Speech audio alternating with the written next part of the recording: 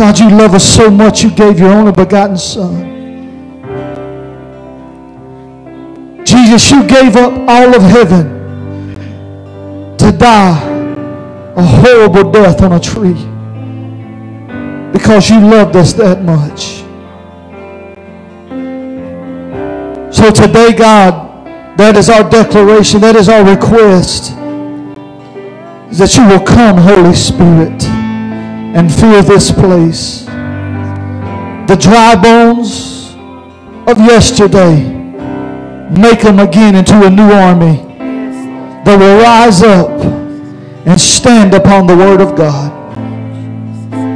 Lord, those watching online right now, Lord, they wanted to lay it down, but they feel like because there's separation from the building, they're being hindered. But God, right now, Lord, I speak to every ear listening. God, those present, those watching online, God, that right now in the name of Jesus, you are where they are. Lord, the altar is laid out before them.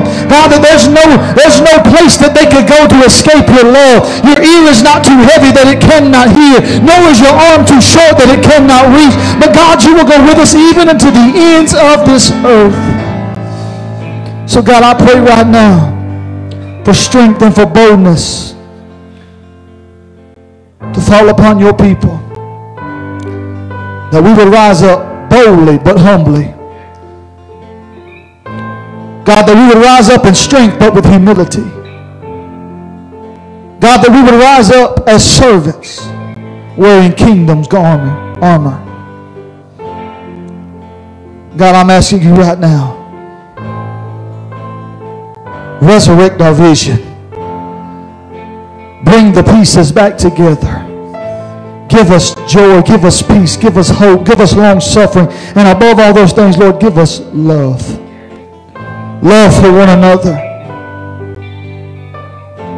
Lord, let us break down every wall of division. And let us stand wholeheartedly on your word. Because you died that all men might be saved. And we thank you in Jesus' name.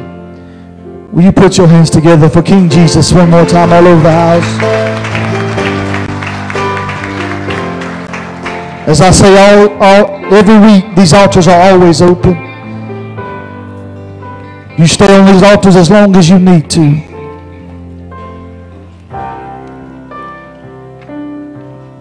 I'm so thankful for the Holy Spirit.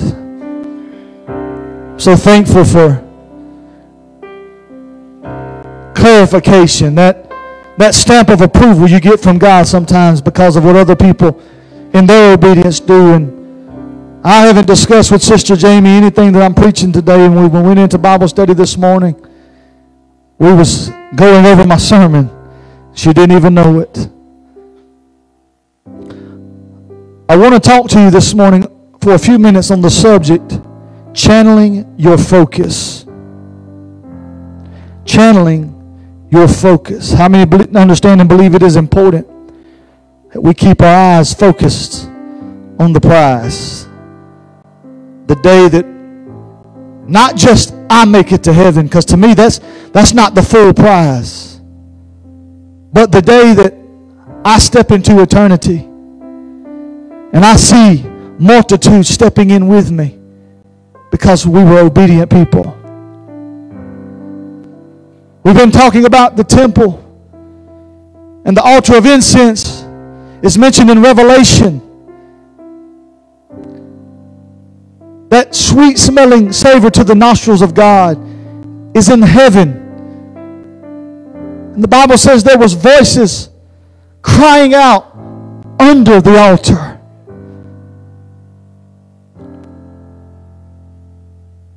We're not at that point in Revelations yet. But what happened to the voices crying on the altar? I'm thankful this morning was an example of what every service ought to produce. Does that mean the same people need to come down to the altar every week? Does that mean that if we have less people at the altar, we've done something wrong? That's not what I'm saying. But what I am telling you is the more time we spend on these altars, I heard it said like this, The more time you spend on an altar, the more alterations you'll have to your life. An altar will alter your life. It will shift your focus. You cannot rely on your own intellect. I shared this Wednesday night, and a lot of times you get crazy looks at you, especially if you're talking to folks been in church their whole life. But it is impossible for me and any of you to know the will of God. We can't do it. Our nature is to always revert back to the will of the flesh. That's why we must crucify the flesh daily. We must be filled with the Holy Spirit. And let me go ahead and check this block off. It's free, no charge. It's not part of my sermon this morning, but I'm going to give it to you free. Coming to an altar and giving your heart to Jesus doesn't fill you with the Holy Ghost. It gives you the Holy Spirit. You receive the Holy Spirit at the moment of salvation. But see, there's a difference between receiving the Holy Spirit, having Him on the inside of you, and then being filled, being baptized in the Holy Spirit. So, Brother Josh, what's the difference? If I take this bottle of oil and I drink it, then I have filled my belly. I have filled my insides with the anointing. But if I take this bottle of oil and I pour it over my head, what I have on the inside is now recognizable on the outside.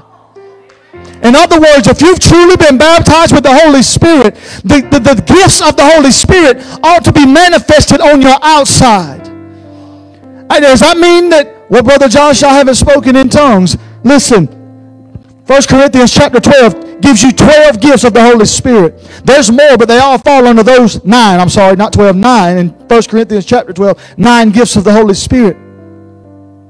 But there is always a place in the church. Now, I have a slight different approach to the baptism of the Holy Ghost. And I would never stand against my authority. And I am in full agreement that the initial evidence of being baptized with the Holy Ghost is speaking in another tongue. But can I tell you that the only difference I believe is that it is an initial evidence of the baptism of the Holy Ghost. It is not the initial evidence. But with that being said, don't let me persuade you into believing you are not meant to speak in tongues. Because Paul said, I wish you would all speak in tongues. You know, people that don't speak in tongues, they like to use Paul's words when he says, I'd rather you speak 5 words I can understand than thousands I can't understand. It's the same Paul that said, I speak in tongues more than you all, and I wish you would all speak in tongues. Understanding tongues is why we get the misinterpretation. See, there's a time in the service when the Holy Spirit has to say something, but I can't speak God's language because I don't know the will of God. I have to rely on the Holy Spirit who knows the will of God. And the only way I can operate and know the will of God is I must trust wholly and faithfully in the Holy Spirit who knows the will of God. And when God wants to say something straight from heaven, He's going to do so through His Holy Spirit, which is going to come in a tongue of heaven, not of man. And that's when you're going to get the interpretation. I'm giving you a small teaching right here, and I'm going to preach a short sermon without the short part. But there's moments you come to this altar and the Holy Spirit wants you to pray for yourself, pray for somebody, or pray for a situation. You don't know the situation. You don't know what they're going through. You don't know what kept them up all night contemplating whether they should live or die. You don't know what kept them out all night drinking and partying and doing drugs, trying to hide a scar and a pain that is somewhere deep in their roots that somebody scarred them years ago. You don't know what's going through their heart and through their mind, but you was called to pray for them. How can I pray for them and I don't know what's going on with them? I use the Holy Spirit because the Holy Spirit knows God's will. God's will knows the intentions of their heart. So if I will let the Holy Spirit pray through me with groanings that cannot be uttered, I'm going to begin to speak of those things. That's why I say it is important that you never let someone persuade you. I never want someone in leadership around me that says that tongues is not an important part of your life. It's not the ends me. It doesn't mean you're not saved because you haven't spoken in tongues. It doesn't mean that you're not baptized with the Holy Ghost because you've not spoken in tongues. But what I'm telling you is if you let the Holy Spirit come into your life, you are going to produce gifts. The Bible says he will withhold no good gift from his children who ask for it. He said if you desire any good thing, the Lord will give it to you. If the Father on earth knows how to give good gifts to his children, how much more will our Heavenly Father give good gifts to those who love him? I'm not a better father than my God, but I know that if my children need something for their schoolwork, or if my children need something for their health, I'll do whatever I have to do to get it. You think God wouldn't do the same? That if you feel the need and you feel the calling to pray for people, and you feel the need to go instead of walking up in people's face and I need to know everything about you before I pray for you, and I want you to tell me all your business, just go up there and let the Holy Spirit pray.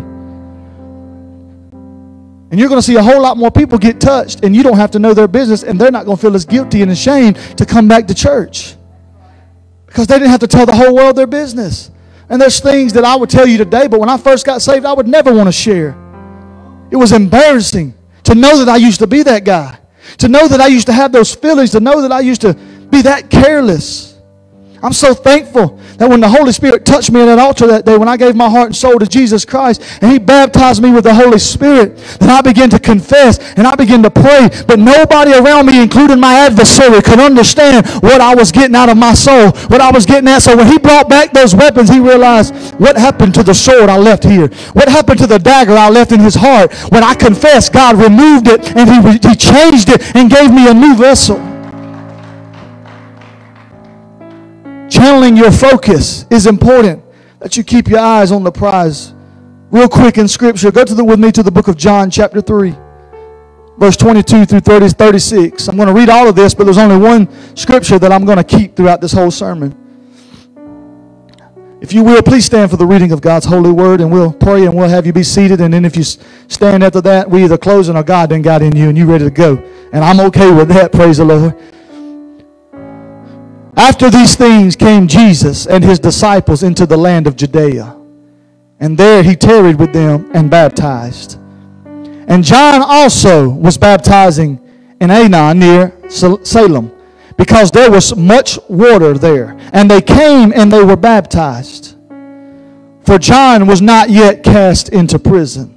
And then there arose a question between some of John's disciples and the Jews about purifying. And they came unto John and said unto him, Rabbi, he that was with thee beyond Jordan, to whom thou bearest witness, behold, the same baptizeth, and all men come to him. John answered and said, a man can receive nothing except it be given him from heaven. Ye yourselves bear me witness that I said, I am not the Christ. John stopped them real quick. He said, remember, I told you I wasn't the Christ.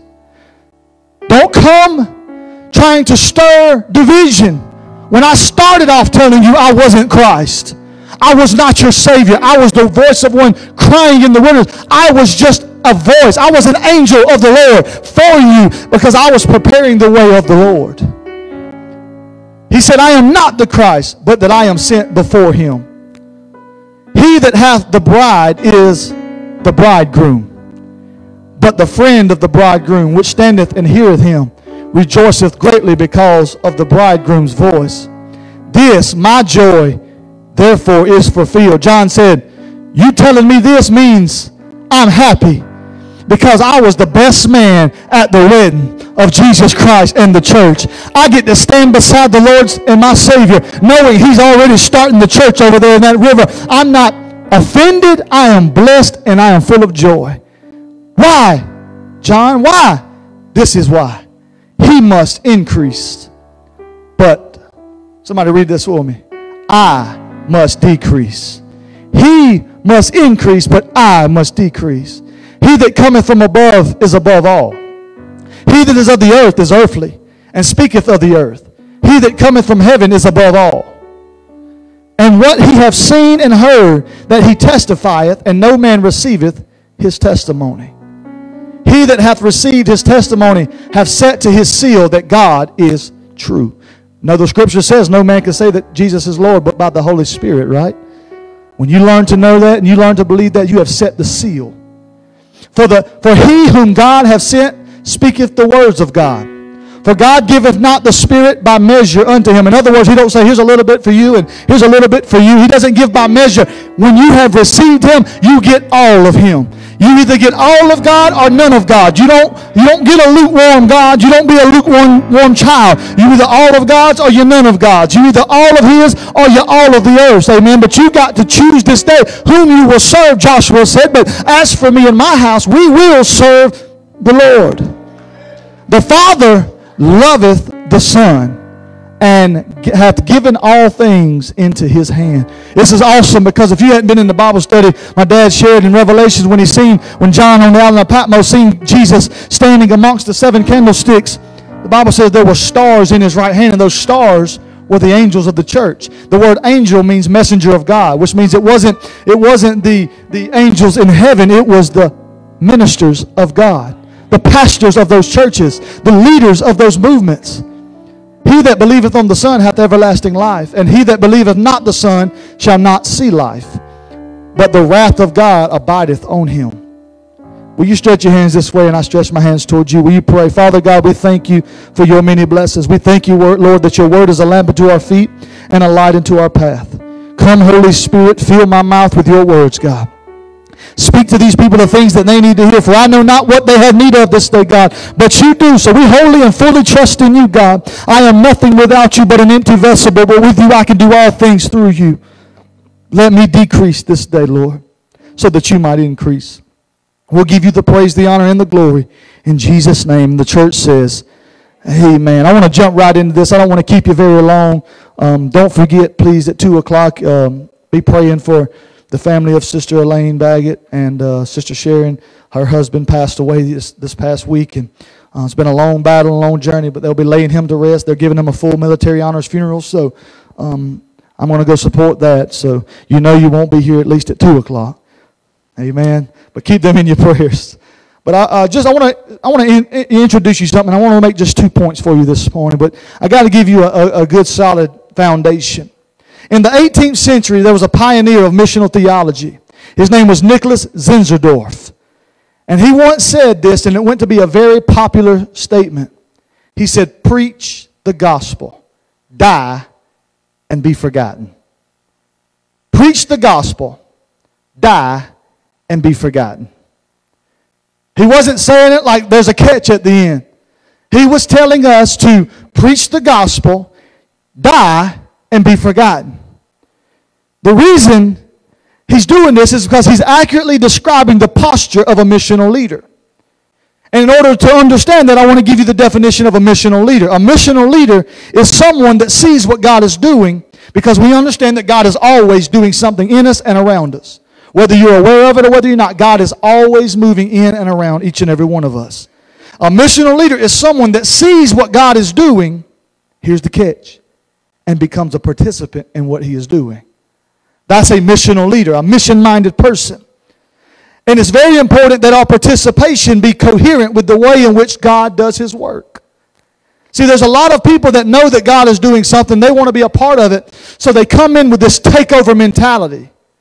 Like, I know what God wants, so this is what we got to buy, this is what we got to have, this is what we got to paint, this is what we got to decorate, this is the places we got to go, these are the kind of people we want to reach. We want to make sure we get the rich ones, we ain't worried about the poor ones, they don't do us any good. We want to make sure we get the governments, we want to make sure we get these people, so it just makes our name go great and wonderful, because God wants to give us a platform where we can reach thousands, right? See, a lot of times preachers are salesmen. They talk so fast before you can respond to one thing, they insert 50 other things, and then they end with saying, because we're going to reach a multitude like this. And then how are you going to argue with someone that says we're going to reach a multitude? So what happens is the church gets silent, the church doesn't stand up, the church doesn't hold them accountable, and the church doesn't say anything.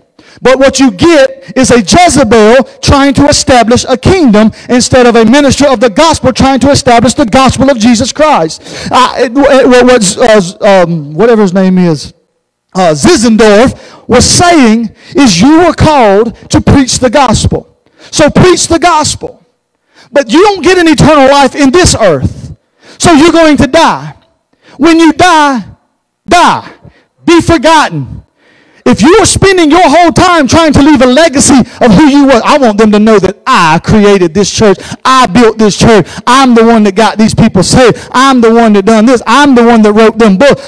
You are building and you are taking the glory of God. And what you are doing is when you leave the church, when you die or you move on down the road or they give you the boot, the people that were connected to your legacy leave with you. They die with you and they don't go on doing their thing. But when you connect them, if you understand you're just a road sign on the way to Jesus Christ. When they pass by Josh Toomey and Northwoods Church at 640 Hall Road, what they ought to see is Jesus right ahead. They shouldn't see Josh Toomey is where you need to be. They shouldn't believe that my phone calls are going to make your life. If I show up at your funeral, it's out of respect. It isn't because I got the power to get you to heaven.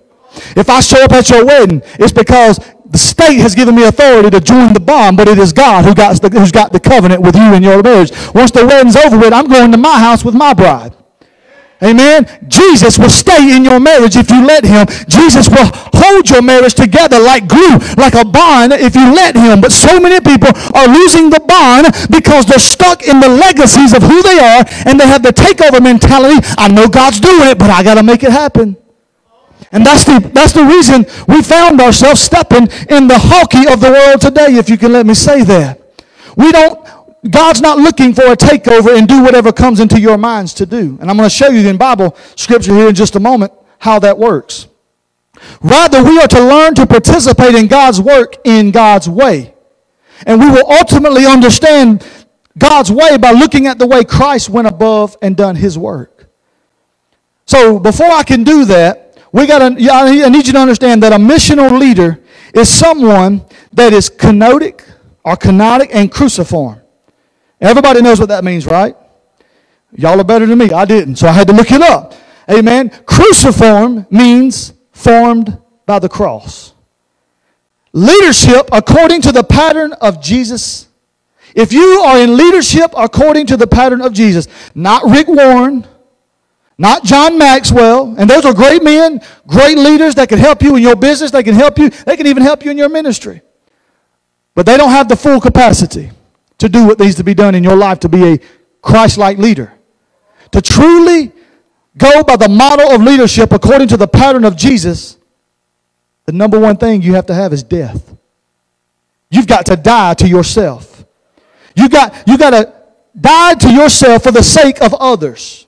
Now that doesn't mean you learn to just let people walk all over you. Oh, I'm a Christian, so I got to let them call me names. I got to do this, and I got to let them have their way, because if I fight against them, they're going to fight. You know, we run into these little barriers along the way in any ministry that you go to. You're hitting your head against a wall with some people. You got to learn how to love those people, and sometimes you got to work around those people, but never are we to just sit there and say, you don't belong in the kingdom of God because you don't see it like I see it.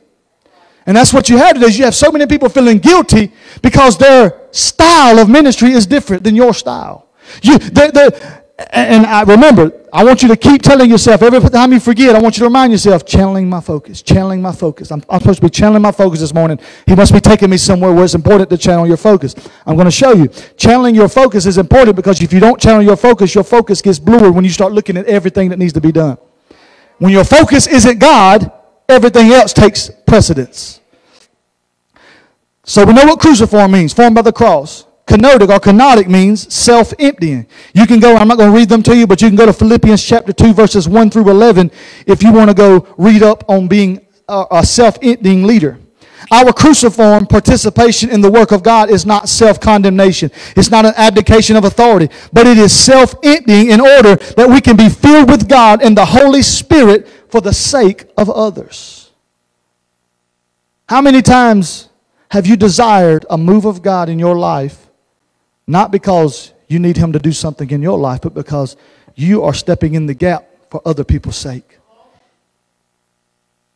Man, if we had that in the world today, we wouldn't have the hatred. We wouldn't have the division. We wouldn't have the separation from this and that. We would be a loving, unified people. Amen. In our Bible study this morning, we talked about how David wanted to build a temple because he said, here I am living in a house of cedar. I'm living in all this beauty and all this riches. And here I got God dwelling in a tent. Let's build for him a house. And then God sent a word through the prophet. He said, David, I'm going to make your name great, but you can't build me a house because there's division, there's disunity, and I don't want to dwell in a house of division and disunity. I don't care what kind of wood you build. I don't care what kind of lights you have. I don't care what kind of events you put on. I don't care what kind of classes you have. If it's disunity, I don't want to dwell there. So the focus has to be unity. We have to come together. God is he is a mathematician, but he hates division. He is a God of multiplication. Give him 2 fish and 5 loaves, he'll multiply it for 1,000. Amen. You give him a couple of coins, he'll make it enough to pay the taxes. You give him 3 days, he'll save the world. You just do whatever. He can multiply it. He can push it. He can make a little nothing. But when it comes to your life, you've got to walk like Christ. Are we Christians in here? Is everybody Christian? Okay. All right. I didn't ask was you saved. Now I asked was you a Christian. All right. We're finna find out. The only way to be filled with God is to be emptied of yourself. But God, I'm David. I'm the king of Israel. I should be the one responsible for building your temple. He said, David, I've given you responsibility. I need you killing the enemy. I need you putting them, but your hands have waged war. Your hands have shed blood. So through your seed, I will build a temple that I will dwell in. But until David, I'm giving you the responsibility of getting rid of the disunity, and bringing unity. Solomon will build the temple. But it goes even deeper than that. Do you realize there's a messianic prophecy there? The Bible says in Romans chapter 1, starting in verse 3, that Jesus is the offspring of David. He said, I will tear the temple down in 3 days. In 3 days I will rebuild it.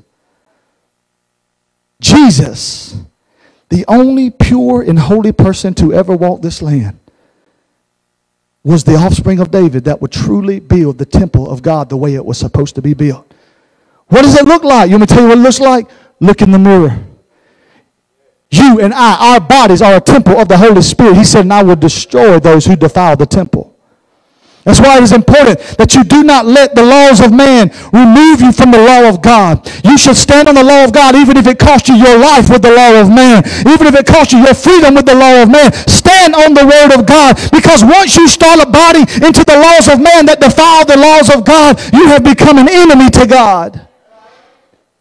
But Brother Josh, doesn't the Bible say that we are supposed to abide by the laws of the land? Listen, you got to understand, when this Bible was being written, when God was inspiring these people and these ministers were doing it, God was developing a church that operated in government. But we've come to a day where church and state are separated. But church and state are only separated when it applies to what we have need of. But when it comes to what they can rule over in our churches, then government puts us back in the pot again, and they start trying to control what we can preach, what we can say, who we can hire, and where we can go. And at the end of the day, we fall under a gavel of man.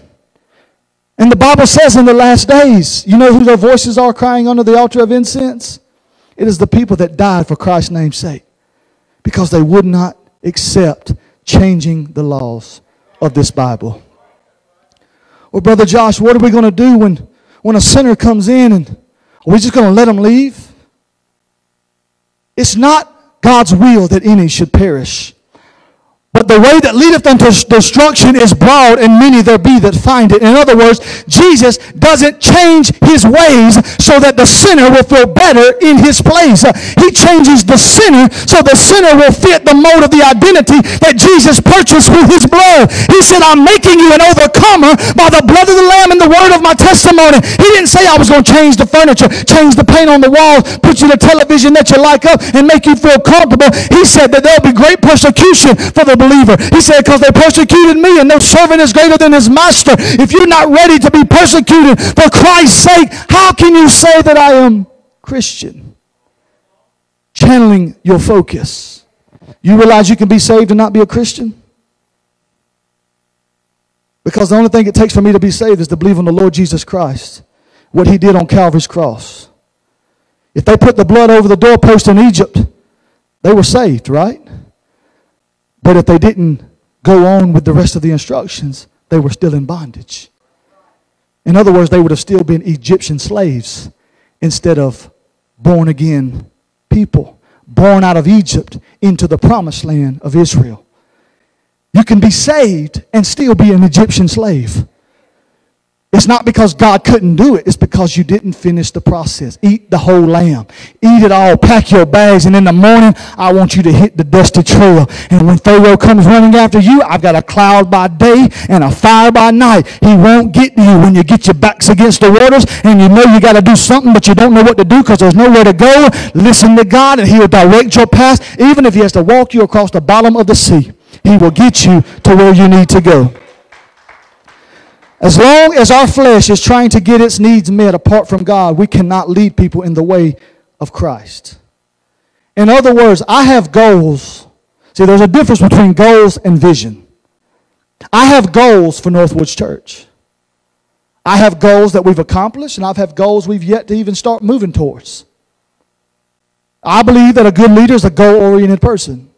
I don't believe you just get satisfied where you're at. I don't believe you just say, well, it's been working this long, we'll keep it going. Because at some point, when it stops working, what's your plan now? You should always be a progressing people. You should always be, and that's in church, business, everywhere you go. Things have to change. Things have to develop. Amen. You're living in a day now where you try to pay bills with check. People won't even take them. They're forcing you into online payments. Things like that. They're progressing.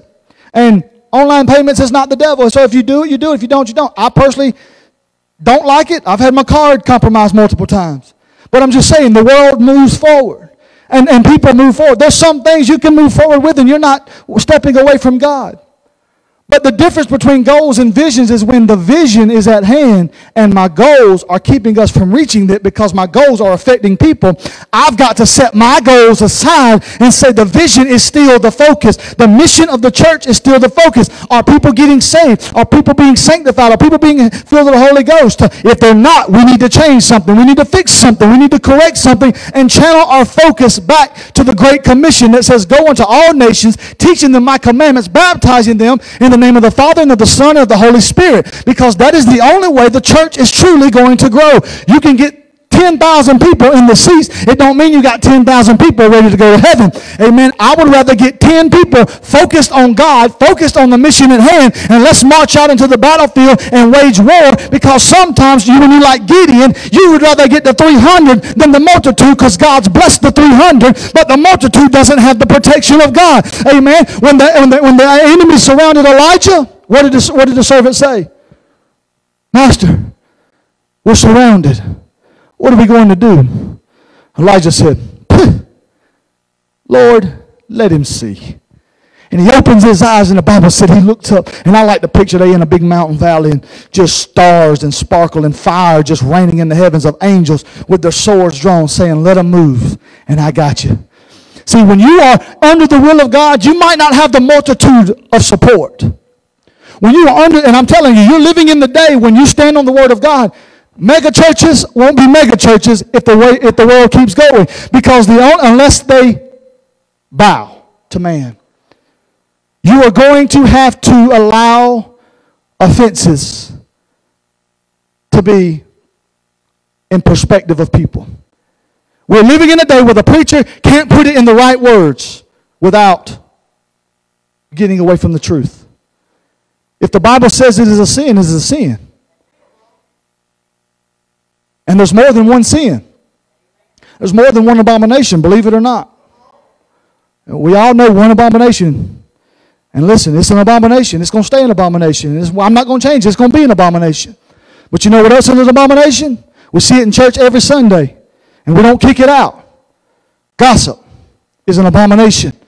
Bible says there are 7 things which God hates, 6 which are an abomination: a lying tongue, a deceitful heart, hands that shed innocent blood, feet that run quick to mischief. Things that we are losing our focus because we're trying to control one area of a minute battle when the entire war is being waged. One war doesn't win the battle. You can lose a battle and still win the war if you are a strategist. You've got to be smart. You've got to be wise as a serpent, harmless as a dove. See, you defeat the enemy with the mind of Christ, not with how much you can run your mouth and how many people you can offend. See, that's the mentality. We talked about that this morning. When God told David, and he was talking to David, he was talking to Joab, he said, I want you to act like a man. What's a man act like? Let's go to book of 1 Corinthians 11, I think, 13 maybe. Don't quote me on that. Paul said, when I was a child, I spake like a child. I understood like a child. I thought like a child. But when I became a man, I put away childish things. Let me tell you, let me show you what that looks like.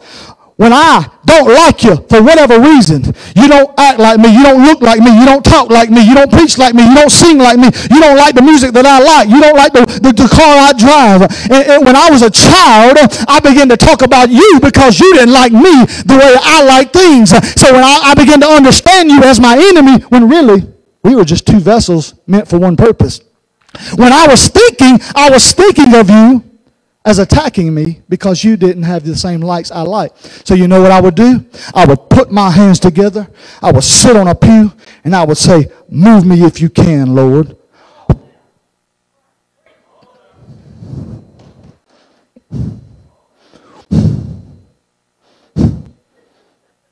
Welcome to church. I look at my children, and I hear them go outside and kick a ball, and they're going out there to play soccer. Now, my mind, soccer is you kick a ball into a net. Shouldn't be nothing else to it. But they'll come in the house, and he changed the rules, and he's not letting me kick it, and I'll kick it into the net. He told me the point didn't count, and they did. When I was a child, I spake like a child. I understood like a child. I thought like a child. So to this day, we got 10-year-old children, 5-year-old children in church. But we also got 40-year-old children and 50-year-old children and 60-year-old children in church. They still mad at people because they look different. They still mad at people because they act different. They still mad at people. They still so caught up in what granddaddy did that they got to be like granddaddy more than they got to be like God. Are you Christian? Or are you just saved? Self-emptying. So I got these 2 points I want to give you, and I'm going to get out your face. Our focus after salvation should to become Christian. But you know what being a Christian is? Being Christ-like. See, there's a lot of people that believe in the Lord Jesus Christ as their Savior. But they would rather remove themselves from people because they can't get over their differences.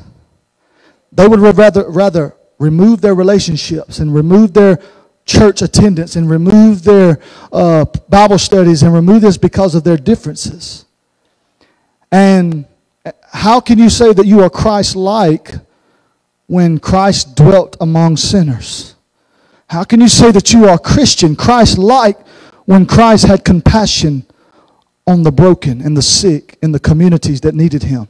How can you say that you are Christ-like when the laws of man said that you can't do this on the Sabbath day and Christ said, let me show you a New Testament?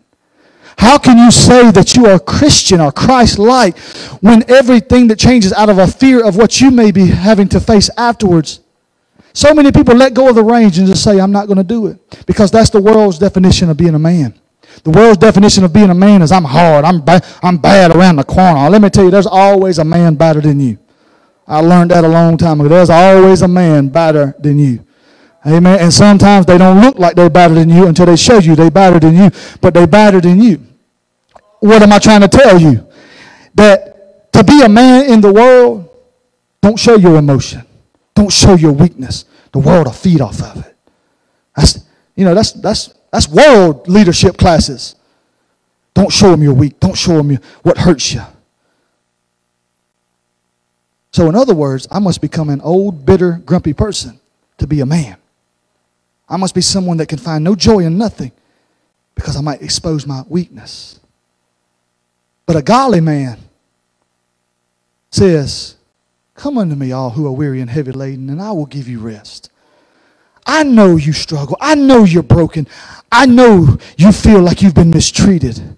I'm here to to fix your bandages. I too was wounded for your transgressions. I too wore a crown. I too was mocked and spit. I was like a lamb led to the slaughter, where the worldly men would have bucked up and tried to show how bad they was and fight the Pharisees. I just went like a lamb led to the slaughter. I never opened my mouth. Only time I opened my mouth is when it needed power to be inserted. And when I inserted power, I made Pilate second guess himself. When he said, what kingdom are you come from? Why are you doing this? If you're a king, stop what you're doing. He said, if my kingdom was here, you wouldn't be doing what you was doing. He said, they said, you call yourself a king. Why won't you stop this? Why won't you do this? What are you doing? He said, do you realize I have the power to crucify you? He said, the only power given to you is from my Father in heaven. And if he only knew Jesus was thinking in the back of his mind, I got power to call down legions of angels and destroy this whole world right now. You better be glad I'm letting you talk to me the way you're talking to me. But Jesus was a godly man. He held all that in. He held all that pride back. He held all that temptation to get even real quick. And he let God iron it out.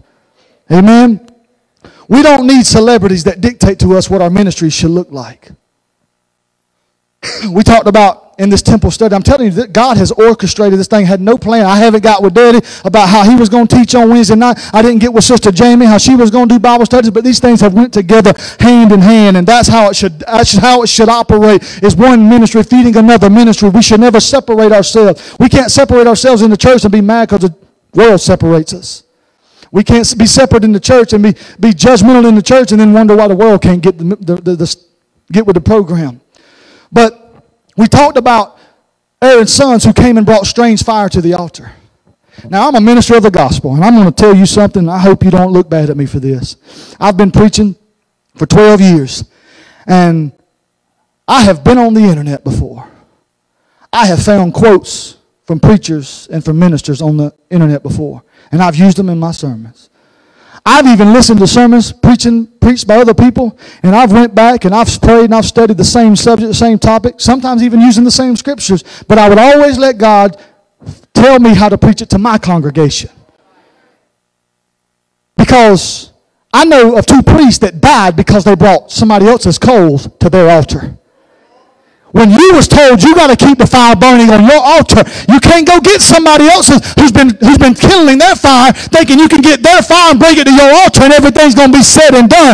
You've got to, if you truly got a love for your sheep, you need to find out, God, what do you want to say to my people? Lord, what do you want to say in this place? Well, whoever's going to be here today, God, whether you remember North was or not here, God knew you was going to be here, and he has something for you. Not because I knew you, not because I'm some special agent from the Lord. I'm just a nobody God's using to show that there's a somebody who loves everybody. Amen. I'm just telling you that strange fire will ruin, even with good intentions, strange fire will ruin a good intention. Strange fire. They died for bringing strange fire to the altar. Keep the fire burning on your altar. I'm not saying that it's wrong to use a quote somebody else said. I just used one in my sermon.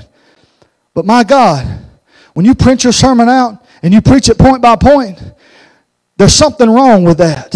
And you got churches everywhere doing it today. They play golf all week. They camp all week. They go out to every restaurant on the face of the planet all week. Come Saturday night, they hit the internet button. They click on sermons about joy. Print, and they go preach a sermon about joy out of somebody else's labor, somebody else's hard work, somebody else that spent time with the Lord. They're out there trying to preach their fire on their altar. You better be glad the grace of the Lord Jesus Christ is with us than the dispensation of grace, because there were people that died for doing that. So we should not, leaders shouldn't dictate, big churches shouldn't dictate how we're supposed to operate. We need to look at what we have need of, challenge and channel your focus. We don't need trends to which we conform our personality. We don't need trends to which how we conform our delivery of our messages. We don't need trends to tell us, well, this is what's going to make us successful. I can tell you what's going to make us successful. The same thing that made Acts Church successful when the Holy Spirit fell and lame men got up and walked and dumb people spake and blind people opened their eyes and people got saved. When a jailer started to kill himself and Paul and Silas said, oh, wait, don't kill yourself. The same God that opened my doors finna save your life if you'll hold on just a little bit longer. And he ain't just going to save you. He's going to save your household too. And I'm going to come spend the night with you because we friends now. I'm not coming to spend the night with you guys. Don't worry. Our ministry must be formed around the principle of John the Baptist in John chapter 3 verse 30. He must increase, but I must decrease. When the issue that we have today is churches are being run like businesses. The pastor is now the CEO. The associate pastor is now the executive pastor. And listen, there is a business side to the church. If you don't understand anything about business, you don't apply any business to your church, you can go ahead and get ready to start shutting the doors. Because the church has responsibilities in our government, in our land. The Bible says, give to Caesar what is Caesar's and give to God what is God. That means we don't reject what Caesar gets because we are Holy Ghost filled. So there is a business side to it. But when we enter this room right here, this is the Holy of Holies. This isn't about Caesar. This isn't about the world. This is about people getting free. This is about people getting restored. This is about people getting full of the Holy Ghost. And we can't go out with a mentality that we got to make sure that everybody's comfortable. Don't get me wrong. Your comfort is important to us as leaders in this church. I want you to sit comfortably. I don't want you to back hurting because you're trying to listen to the whole sermon that the preacher won't hurry up and get through with. But I am telling you that your comfort of your life in sin can't be something I'm okay with. I don't want to make you comfortable going back out into sin. Which means there's going to be sermons that I have to preach that's going to step on your toes a little bit. But if you let me take my shoes off and show you, the Bible says, beautiful are the feet of those that carry the gospel. I promise you that is a spiritual thing, because if you ever see these feet, you will know that it is not physically true, that the beautiful feet ain't mine. It says, beautiful are the feet of those that carry the gospel. But I can take my shoes off and show you spiritually, my toes are beaten, battered, and bruised before I ever come up here and preach it to you. God steps on me before He ever steps on you with these sermons. We need to approach leadership with a Christ-like humility and pursue the noble labor of gospel ministry. So I want to show you a couple of things that happen when you start losing your focus. Everybody knows Paul is one of the greatest authors in the New Testament. He has an awesome testimony of how he was a persecutor of the church. God struck him down on the road to Damascus, blinded him for 3 days. Man came out an apostle. He's filling people with the Holy Ghost because of his anointing. He's teaching people. He's preaching people back to life. He's going around, and the same people he used to work for hate him, and they're pursuing to kill him because he has turned on the world's way of leadership, and he's turned to a godly way of leadership. So we know Paul to be a great guy. But can I tell you this morning, Paul had two great mistakes in his ministry that we can learn from. Number one, there came a time in Paul's ministry when Paul started trusting his own intellect. See, Paul was a very, very smart man. He was a scholar. He didn't just come out the backwoods of South Georgia working with his daddy on the farm and saying, you know what? I feel like I need to preach, so if you don't mind, Pastor, I'd like to get the microphone next Sunday and I'd like to say a word. No. Saul's whole life he dedicated under Gamaliel, learning the Old Testament, learning the laws. If there was a man that could take you, he was above the average knowledge of a Pharisee. He could take you straight to the scrolls and show you where the Levitical law says this. This is what Isaiah the prophet said. This is what Jeremiah the prophet said. This is what Micah said. This is what Obadiah said. He could go through the whole thing talking about that. He could take you just like that right there. Scholarly man. Lot of wisdom. But then something happened on the road to Damascus. He gained knowledge he didn't know existed. He gained an experience that he didn't know was out there. He got filled with the Holy Ghost. But in the book of Acts chapter 17, verse 16 through 34, Paul addresses the Athenians in a very popular sermon we know as the Sermon of Mars Hill. When Paul goes in there, Paul dug into his intellectual prowess. He identified a hook to hang his message on. He preached about Jesus Christ. He preached about the cross. But he was in a debate with man because the Athenians couldn't understand. And he was debating them, and he was using his intellect. He was using his knowledge. He was using his wisdom because he was full of it, right? Knowledge is power in the world. But see, the wisdom of God outweighs the knowledge of man. You can't have wisdom and not have knowledge. You can't have knowledge and not gain wisdom. If you don't have them both, they're going to fight you instead of help you. Knowledge and wisdom are important. But he had this knowledge, this world knowledge, and what he had studied, and what he had read, and what he had understood. And he began talking, and the Bible says that he went on to do it. And although that we have held his sermon in high regard, Paul seems to have felt differently about this sermon than we did. We look at Mars Hill, and we speak very highly of it, but if you look at what happened to Paul after that day, Paul changed about how he preached. In most places Paul visited, he turned the city upside down. But in Athens, the Bible teaches us that only a few believed. Only a few believed. So therefore, at his next ministry stop, he went to Corinth. Paul turned from his strategy. He says of this new strategy that he came to them without eloquence or superior wisdom. When he steps on the Corinthian church, the first thing he tells them is, I do not come with enticing words of man's wisdom, but I come by demonstration of the Holy Spirit. Meaning, I'm not here to show you what I know about the world. I'm not here to market your church. I'm not here to build your programs. I'm not here to give you all the knowledge and pieces you need to go out and create a successful flow of fun ministries that are going to keep people coming and happy and satisfied. He said, I do not come with that knowledge, but I don't come with the enticing words. I'm not here to give you a bunch of schooling. I'm here to give you demonstration of the Holy Spirit. I'm here to show you that God has given you a comforter that is greater than any doctor you've ever met. I have showed you that God has given you a healer that can touch where doctors can't reach. I've come to show you that there is someone that can fight depression that you can't fight. I've come to show you that there's a person living on the inside of you that knows how to get you out of your financial crisis. I know there's a person on the inside of you that knows you how to rise up and change the injustices of this world. I know there's something on the inside of you that is causing you to rise up and become a leader for this nation and become a leader for the church. But you got to know him, and I can't teach you about him. I'm just going to show you who he is. And he done it with demonstration of the Holy Spirit. So my first point to you this morning, church, is if you are leading a ministry without the demonstration of the Holy Spirit, change what you are doing. We don't mind changing the lights when they look bad. We don't mind changing the paint when it looks bad. How about we change the way we minister when the power of God isn't falling and the power of God isn't consuming, and we want the Shekinah glory to fall down? We got to be willing to get out the way, because the Bible says that when they dedicated the temple, the smoke-filled room was so strong that the priest could not bear to minister. Holy Spirit has to preach some Sundays, and you got to let him. I'm preaching to me. Paul had converts in Athens, yet thankfully he could see the potential for more. See, if we get satisfied with saying, well, I obeyed the Lord, and maybe I was just here for one. Maybe you was just there for one. But what if you could have got 2 or 50? Are you going to be satisfied with saying, well, at least I got 1? What we deal to one sinner, we have to deal to all sinners. If you're going to deal grace to someone that isn't abiding by all the rules, deal grace to everyone that is not abiding by all the rules. If you are going to require rules upon one, require rules upon them all. Amen. I'm not going to come here. I got my mom and dad in this church. I'm not going to come here and say, Mama, you can do this because you're my mama, but Brother Randy, you're going to have to go through this process because, you just got to do it.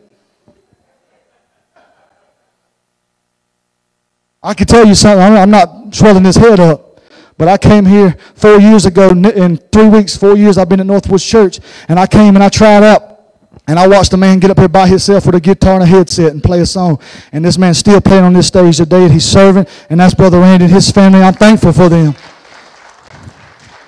But you can ask Brother Randy, even in the dedication that he's had, whether it was in children's ministry or with the praise team, he's still got the same requirements on him as the new ones that come in the door.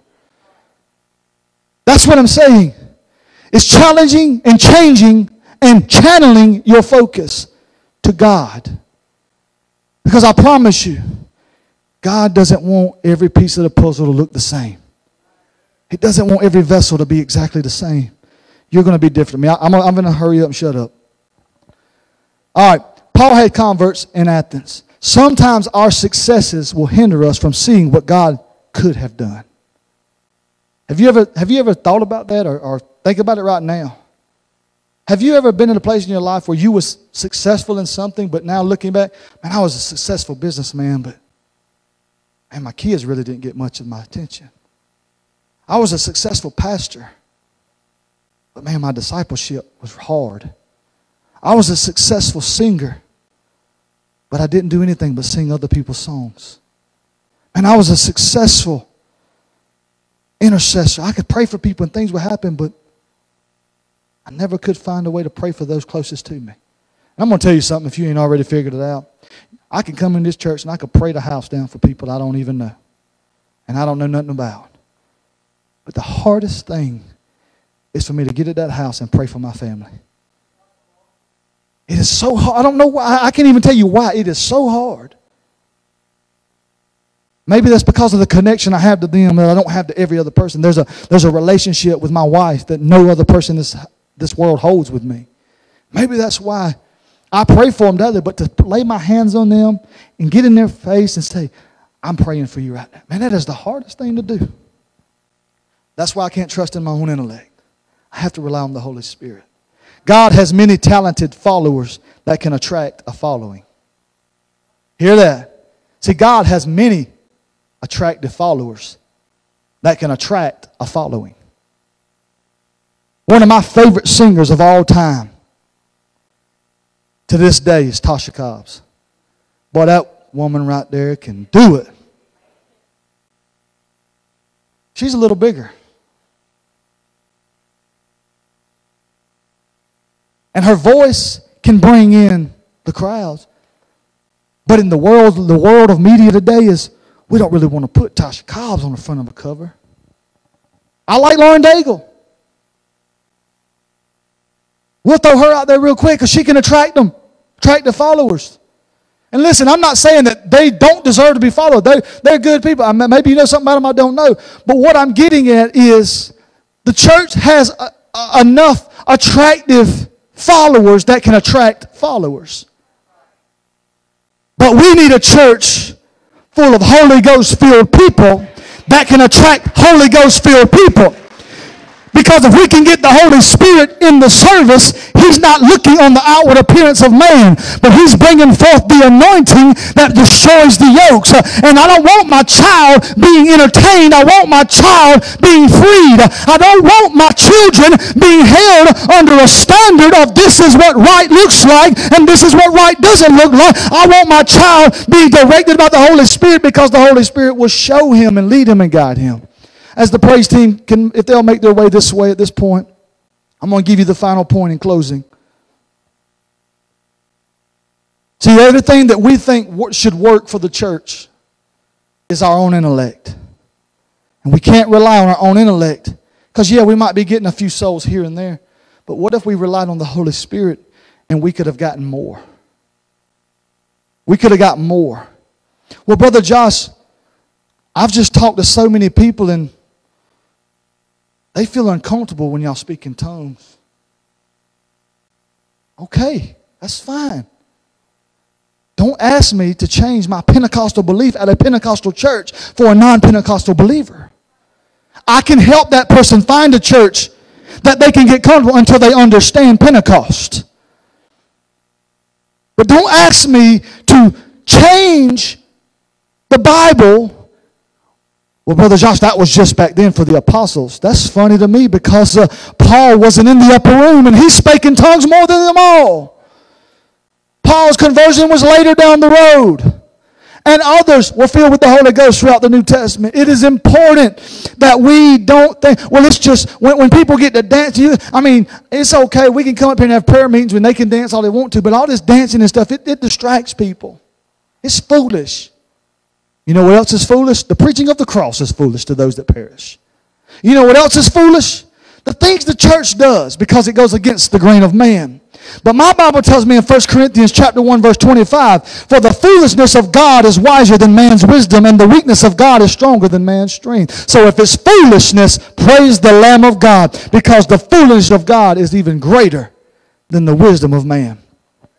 Last point I'm going to give you. Paul had two mistakes in his ministry. The first one was he trusted his own intellect, but thankfully he learned from it, and he began demonstrating the power of the Holy Spirit over his own intellectual power. The second thing Paul did is Paul began to value goals over relationships. It is important that you have godly relationships. The Bible said when he created all this creation, he got done with the day, he said, that is good. He got done with the stars in the sky, that is good. He got done with the water in the land, that is good. He created him a camel, a donkey, a mule, a giraffe, a hippopotamus, and everything else, an eagle. And he said, man, that is good. Then he created a man. He said, it is not good that man should be alone. You women know you put a man by himself, you don't know what you're coming home to. Amen. I got a man said amen and no women. Praise the Lord for that. Paul valued goals over relationships. Relationships are important. The Bible said if there's more than one of you and one falls, there's someone there to pick him up. But if a man be by himself and he fall, there's no one there to help him. The Bible says a 3-strand cord is not easily broken. He said 1 is easily overcome, but 2 is not easily overtaken. 3 is not easily overcome. There's power in unity. There's power in growth. There's power in relationships.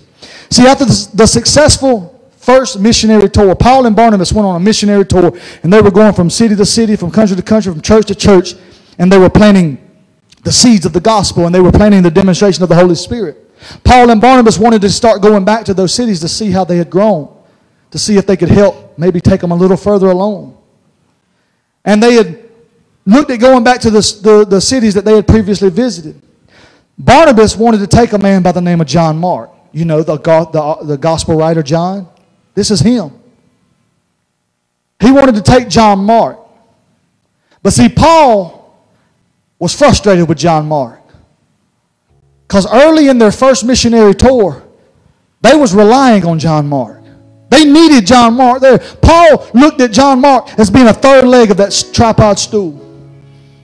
But John Mark, for whatever reason, turned and left them to face the rest of their tour alone. So in Paul's mind, John Mark quit on me. He quit on me. So Barnabas, I don't know what you're doing by asking him to come along, but I'm going to tell you right now, he ain't going with me.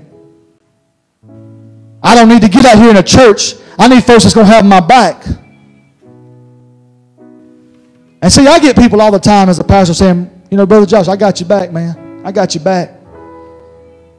But if I'm not here, then they're not here. That's it. If I'm not here to cut the grass with them, they're not going to cut the grass. If I'm not here to spray the bushes with them, they're not going to spray the bushes. If I'm not here to, you know, move the stuff out of the closet with them, they're not going to move the stuff out of the closet. That doesn't tell me that you got my back. That tells me you got my front. But when I'm not here, you're not either. And if I got folks that got my back, I need this church moving forward. If I get taken out today, I need this church moving forward, because remember, I must preach the gospel, die, and be forgotten. I don't need you remembering who I was and what I done. I need you to remember what Jesus Christ done, because that is what we're building this upon. The Bible says, going back to the tongues talking a minute ago, the Bible says that tongues is a sign to the unbeliever. And our mission statement says that we are a lifestyle transformational center dedicated to helping the lost back to Christ. That means above all other things, our priority should be set a service up to reach lost people. And if when we get through this, then we'll push them to other things. But our service should be organized to reach lost people, which means, I'm going to go ahead and throw this thing in here for you. That means you're always going to be changing every service for something, because you're reaching lost people. And no lost person is lost in the same sin. I can't get up and tell the same testimony of my drug addiction over and over and over and expect people going through divorces to understand my hurt and my pain. I can't stand up and tell the same story of my arrest records or my robberies or my child abuse to people that don't go in it. That's why it's important that we be willing to change the service to reach the lost back to Christ. And when they come back to Christ, we can create in them loving relationships, and then we can begin to understand one another. Paul didn't want John Mark to go. John Mark started the first trip with Paul and Barnabas, yet he abandoned them halfway through. Paul refused to have him come, but Barnabas refused to go without him. They had such a sharp disagreement that they parted company. See, Barnabas takes John Mark back to Cyprus cities. But Paul joins with a man named Silas, and he heads back to the cities in the interior of Asia Minor. Those are places that John Mark didn't go. So Paul said, well, that's fine. You take John Mark. I'll go with Silas. I'm going to go to the places John Mark quit on us and never went. It was in Paul's first stop on the second trip that he meets up with a man named Timothy. And everything seemed fine, right? Sometimes because God chooses not to reprimand a sin does not mean he condones it. That's right. See, what Paul was doing was Paul was angry and Paul was bitter towards John Mark. But God didn't strike down his hand from heaven and just spank him on his bottom side. He didn't reprimand him immediately. He let him go on his journey. He even gave him another man named Silas. And then he runs him into Timothy, who would be a great pastor. Just because God doesn't reprimand your sin immediately doesn't mean he condones it. Paul chose not to forgive John Mark and promoted broken relationships in favor of attaining ministry goals. It goes back to this. If you are in a position of being a missionary leader, and listen, you don't have to have a title to be a missionary leader. That means you know God's doing something and you're willing to participate in it. That's how you become a missional leader. I don't write you a certificate. I don't do anything. You become a missional leader because you recognize God's doing something and you become a participant of it. That's a missional leader. And if you're going to be a missional leader, then it is your responsibility to lead people the way Christ would have them led. But if you start leading people and you're not willing to forgive, you're going to promote unforgiveness in your leadership. If you are leading people, but you're not willing to handle things the way the Bible handles it, you're going to get people that don't handle things the way the Bible says to handle it. Paul promoted broken relationships, and he started reaping the benefits of broken relationships. He wasn't even aware he was doing this, because the Bible tells us in 2 Corinthians 5:18 that we are given a ministry of reconciliation. Everybody.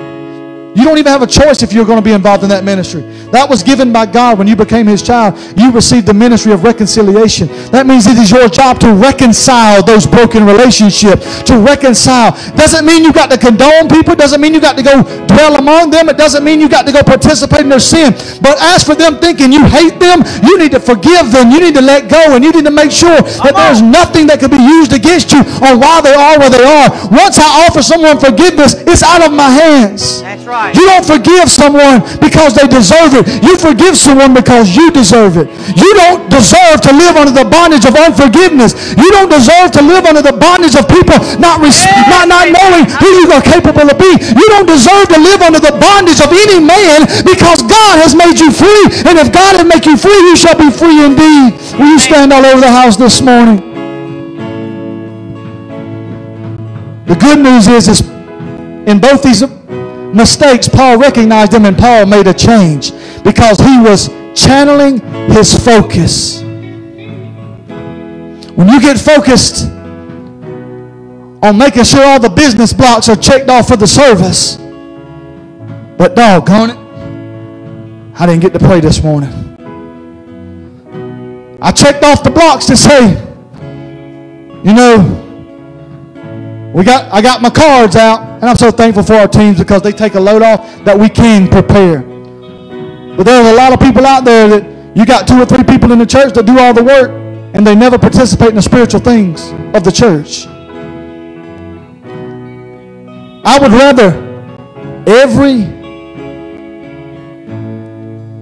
flavor of Northwoods Church fall through the cracks on a Sunday morning, and you be so full of God that when you leave here, your tail smoking. Amen. And when you walk into a restaurant and order your food, they anoint it. They cook it in anointing oil because they just recognize the broad instruction of God upon your life. I would rather you leave here so full of God that when you go to drink water, it parts around your face because of the holiness of God. I would rather you be so full of God that when you walk to the hospital to visit your grandma, 17 people on hallway 3 over there in rooms B331 through 38 get up off their bed and say, I couldn't walk, but I can walk again. I couldn't hear, but I hear again. It's because you carried something down that hallway that said, devil, I bind and rebuke you. I cast you down.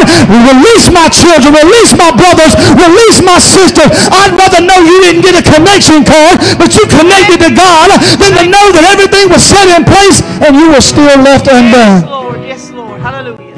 Am I saying that having those things mean we're in the wrong direction? Absolutely not. We have those things because we care that you get associated with us. If you're new here, I want to know about you. I want to know you was here. I want to be able to say, you know what? When I run into this name later, if you never come back again, I want to say, I remember this name coming across my desk and we prayed over it. And I read on here that they had a prayer request and I want to hear a testimony. That's why we do it. So it doesn't, because we have those things doesn't mean we're doing something wrong. I'm just saying, it's like I told Pastor Ryan yesterday, I just want to make sure that we don't get those things at the expense of our prayer time. I want to make sure we don't get other ministries that operate in the parking lot at the expense of the Holy Spirit. I don't want to give up God to make sure we get a blessing from people. If I have to lose 50% of the congregation to preach the truth, I have to be willing to do that. I have to be willing to do that. Because I will give an account for every vessel that I preach to.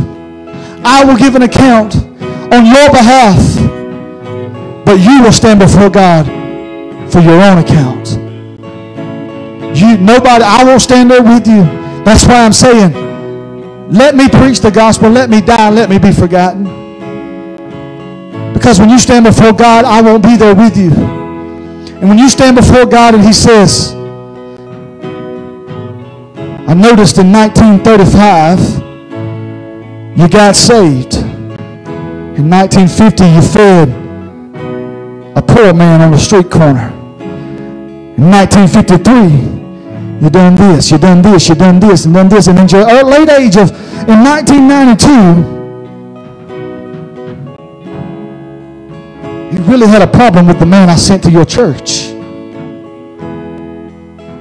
And you spoke evil things of him. Can you give a record of why? Can you imagine standing before God who knows your heart and your intentions and your thoughts? The Bible says you will give an account for every idle word spoken. Cuss all you want to. Be ready to tell God why you needed to. That's it. Don't apologize to me. If you're willing to cuss in front of me, you do it in front of God every day. Don't let me stop you. Folks like, you're a pastor. I'm sorry, man. I didn't know you was in here. No. Don't mind me. You talking in front of God all the time and you do it. Don't let me stop you. I'm just Josh. Are you willing to channel your focus this morning? Say, I will get what you have for me, Lord. Lord, right now I'm cleaning my slate. Lord, give me a fresh start right here. You increase, I will decrease. Lord, if nobody has to know my name. I don't have to publish a single book. I don't have to write a single song. I don't have to be known for a single sermon. But Lord, if you can use me in this moment right now, use me in this moment to direct your people to you, because I don't want to be known. I'm glad you're baptizing people in the water over there, because they're not going to get anywhere being baptized by me. They need to be baptized by you. Amen. Thank you, Lord, for doing it. Your focus has to be on pointing people to Christ and not trying to make a stamp of who you are in their memory. Our nature is to drift back to the world. But if our focus remains on Christ alone, we will see His will accomplished in and around our lives. You don't have to force anything. You don't have to force anything except. Look at your neighbor and say, you don't have to force anything except. Look at your other neighbor, because somebody left them out. Say, you don't have to force anything except yourself to stay focused. In other words, no excuse keeps you from being focused. You can't say, well, I got this and I got this and I got this and I got this and I got this. You don't have to force anything except yourself to stay focused. You don't have to force your neighbor to keep focused. You don't have to force their neighbor to keep focused. You don't have to force your children to stay focused. If you will stay focused, other things begin to... You ever work the camera, video camera? Sister Haley does it all the time in her photography. What you put that camera on, it'll come up blurry. And all of a sudden it starts working things out. And all of a sudden it clears all the way out. It starts in the middle and it clears all the way out. If you will stay focused while it's shifting focus, and all those things around you that are still shifting your focus, it's going to start coming out around you, and the whole picture is going to be clear again. Yes. Well, Brother Josh, if I'm doing this and I'm focused, and why does everything keep getting harder and harder? Because Jesus' way of leadership will always cut against the grain of man's leadership. Jesus' way of leadership will always go against man's intellect. That's why we can't focus on our own knowledge and wisdom. So what we're going to do is I'm going to ask them to sing a couple of songs. I'm going to open these altars. We got a baptism this morning. So after y'all get done praying, I'm going to ask you just to hang out for a few minutes and be a part of this baptism that says, I'm going down with the old and I'm coming up with the new. And I'm so excited for it this morning. But I'm going to turn it back over to the praise team. I'm going to let them sing and worship and praise. And if you've got any need in this house, I know God's unmoved in these altars this morning, but listen, maybe you should have stepped out then and you didn't. I want to give you a moment to do that. And I'll be happy to pray with you. But my challenge for you this morning is to channel your focus. Amen. Adjust your focus. Stop looking at everything that needs to be done and look at the one thing that done everything. Because if your focus will be on Him and you will have demonstration of the Holy Spirit, everything else will come into play. Praise the Lord. Praise the Lord. These altars are open.